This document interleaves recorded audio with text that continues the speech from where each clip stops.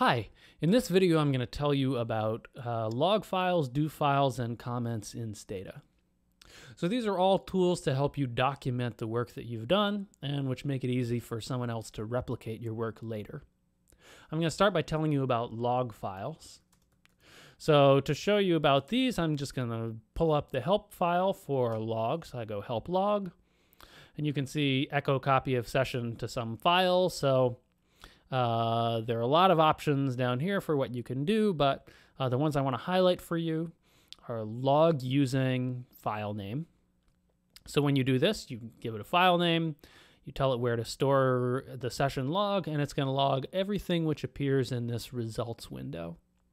So that means you're going to get a copy of your commands that you type because those show up in the results window, and you're also going to get a copy of whatever Stata told back to you after you ran those commands. So one thing you should know about these log files is that by default they're in .smcl, .smcl format, which can only be opened in Stata, so you just want to be aware of that. The other thing that I want to show for you here is command log. So command log does something very similar. It keeps track of all the commands that you typed during your session, but it doesn't keep any of the results from your commands. And this is going to save your commands in a .text file, which is easy to open and everything. So command log, I always like to use this whenever I'm working in data that I haven't really worked with before, where I'm sort of exploring and trying to figure out what things to do, because this lets me keep a record of all the things which I did to the data, which is as easy as possible to read. So to give you an example, I'm just going to click out of this, and we'll open up a command log. So I've already set my current directory to be the desktop. So I'm just going to call this blah. So command log using blah, and now there's a .text file called blah.txt on my desktop. If I click over here to my desktop, you can see it showing up. So I go back over to Stata, and now I can type in some commands. So you'll notice I had affairs.dta, a Woolridge data set, on my desktop. So I can use that data set. I bring it in. You can see the variables come in. I can summarize the stuff in that data. I forgot to set more off. So I get this stuff here. I'm just going to set more off now. And then after that, I could leave myself a comment saying, don't forget to set more off next time. So comments you can leave by just putting a star in front of everything that you want to say.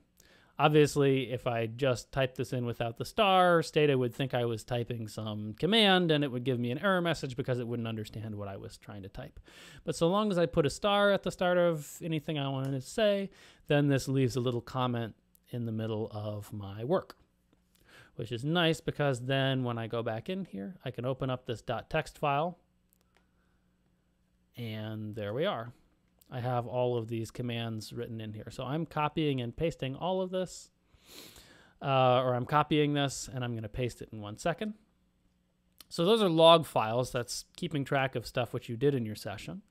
Of course, one thing which would be nice would be to be able to run back your entire session as quickly as possible. To do that, you can run a whole bunch of commands at once using something called do files. So I'm going to start a new do file using the command doedit.